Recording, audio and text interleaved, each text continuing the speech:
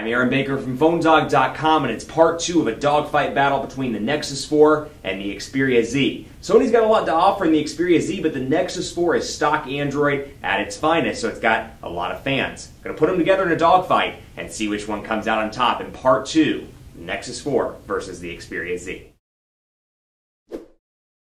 Part 2 of a dogfight battle between the Nexus 4 and the Sony Xperia Z. And like I said in part 1, at first glance, these may look like totally different devices. I mean, you got the Nexus 4 over here. It's intended towards the enthusiast, the techie, that person that perhaps wants to root and mod, and really not towards the mainstream consumer, based on both the selling strategy and the device itself. Very few people in the US go to Google Store and buy online for $299. Most people, most mainstream consumers, walk into their carrier store and say, I want a phone. And to that end, they go for something like the Galaxy S3 or the Note 2 or the One X Plus or these other hot devices that have multi-carrier availability. The Droid DNA, these devices that are either hot and marketed well by carriers or devices that are at least available in the retail store.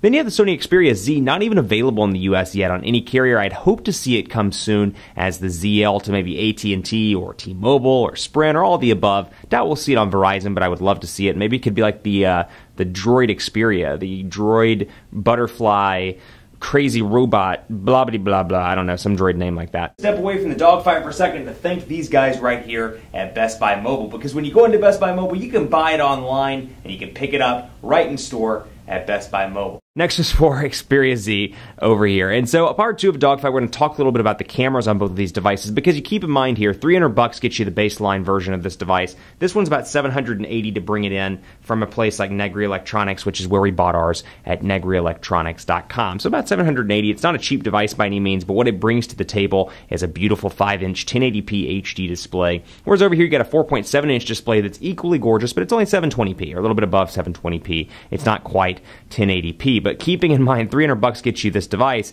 It's really a high-quality device all around for 300 Benjamin, or for 3 Benjamins, not 300 Benjamins, because that would be a lot of money. But anyway, take a look at the screens here, because again, a little bit of a size difference, a little bit of a clarity difference, but then you've got the cameras on the back. 8 megapixel camera here, 13.1 megapixel camera over here, and we'll go into the cameras on both of these devices. And so the benefit you get with the Nexus side here, whoops, did not mean to load that. Let's go over here to the camera. Benefit you get over here, 8 megapixel camera, but you do get some nifty goodies like photosphere, you get panorama, of course, and photosphere is one of those things, and I found a couple of people that have commented on Twitter finding me some really rare use cases where people could use it, but for the most part, it's kind of a boutique feature, if you will. So I can align this up to start and just kind of take a picture around the room here and just keep going, and so once we get it to a certain point, I'll show you what I'm talking about. Photosphere, basically, where I can see all these different parts of the room, and I can bring it over here.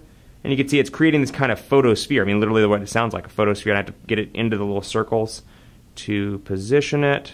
And you can see it's just creating a nice little area all around. So it's got this photosphere. I can see it being useful in a lot of different ways, but unfortunately that's one of those things. It's cool, Google Plus, you can add them to Google Plus, but beyond that I don't really see much of a functionality for that. Overall image quality, it's decent. It's not my favorite by any means. I'll take my Note 2 that I've got over here and we'll load it up on the Samsung logo. Definitely a decent image, and keeping in mind, again, the price point here, not bad at all. I've been using this to take pictures for the PhoneDog Instagram feed at instagram.com/PhoneDog, and it's decent, but again, keep in mind that versus this. Really a beautiful camera over here, and we'll get it to focus in on the Samsung logo.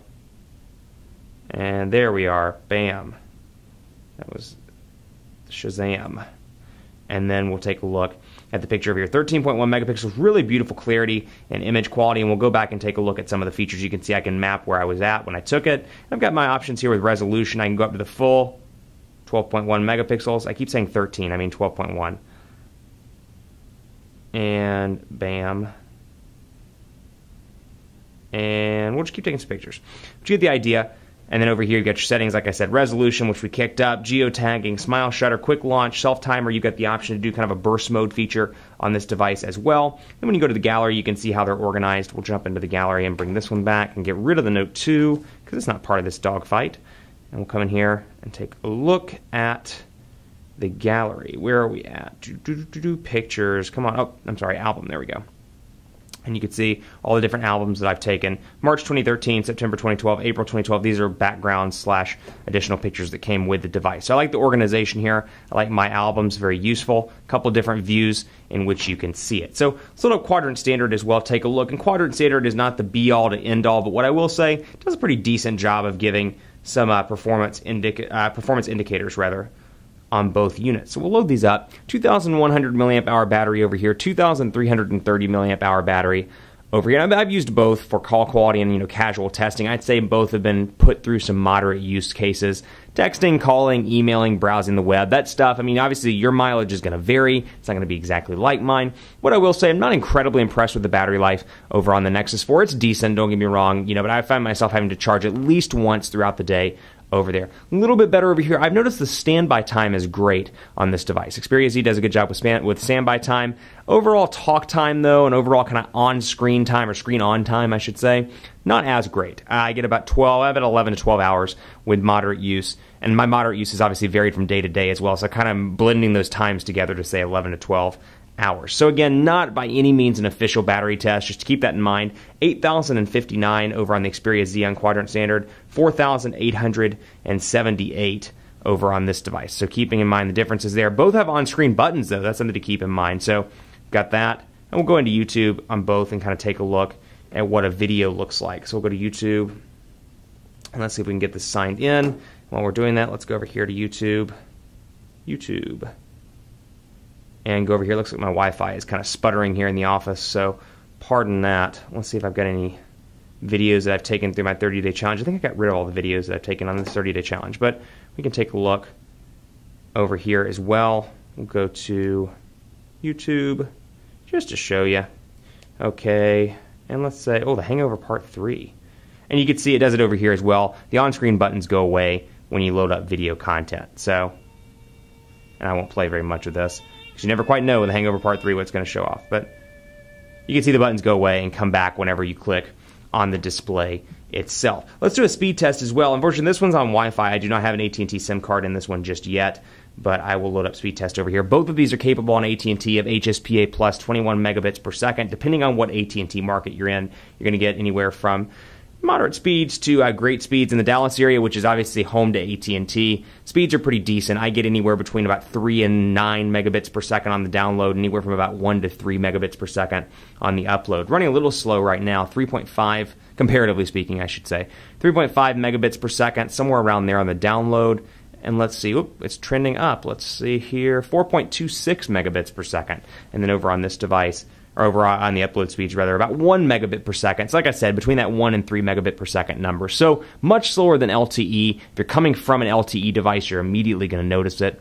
But then again, if you're not, it may not be something you care about. And also T-Mobile's HSPA Plus is incredibly fast. I've gotten speeds as fast as about 12 to 13 megabits per second sitting here in the office in the Dallas metro area.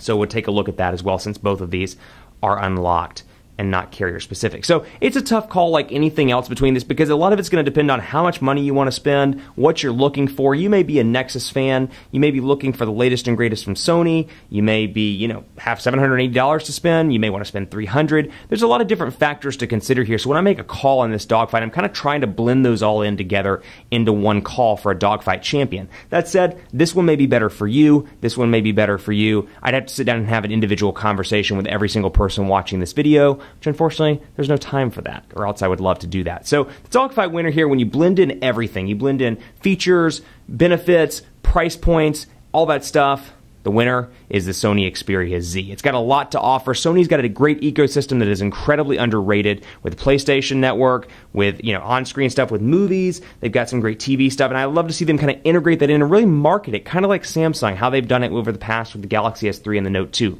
number one.